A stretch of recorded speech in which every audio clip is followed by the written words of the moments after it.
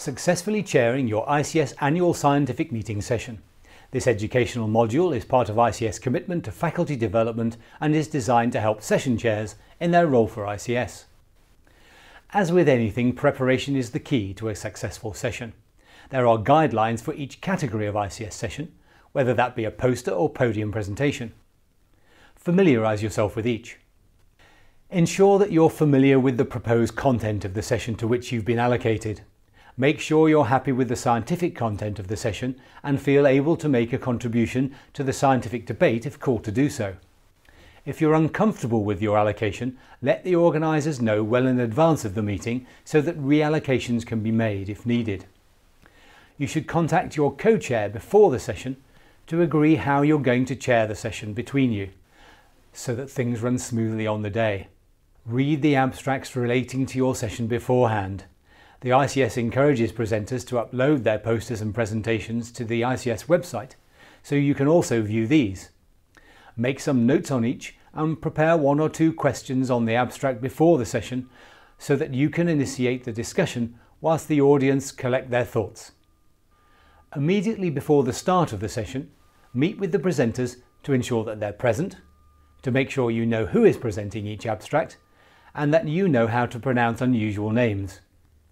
Confirm the running order with the presenters and be prepared to juggle things around if there's a justified reason for doing so. Don't forget to familiarise yourself with the equipment on the podium. You may need to coach the presenters as they come in to present.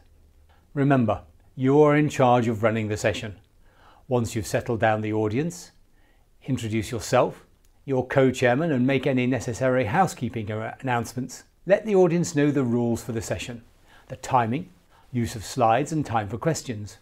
Make sure that questioners know to approach the microphone and state their name and institution before asking their question. Remind the presenters that, in line with ICS policy, that they must include a declaration of interest slide or announce these should this slide be unavailable. Introduce each speaker and the topic to be presented. Make sure the speaker sticks to the rules of the session. You may need to time the presentation for your co-chairman and be prepared to intervene should the speaker not be sticking to time. After each presentation, you may like to sum up the key findings or make a provocative comment to the audience before opening up the topic for questions and discussion. Encourage questions from the floor, but use one of your pre-prepared questions should things make a slow start to enable the audience to gather their thoughts and come to the microphones. Remember to help the presenter out with the questions if he or she can't hear or occasionally understand the questions being asked of him or her.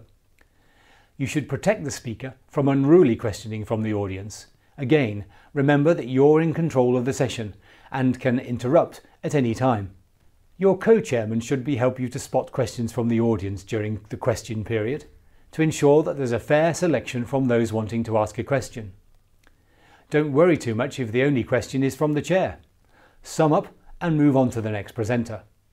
After each one, thank the speaker and provide a comment which allows a smooth transition between presentations before moving on to the next speaker.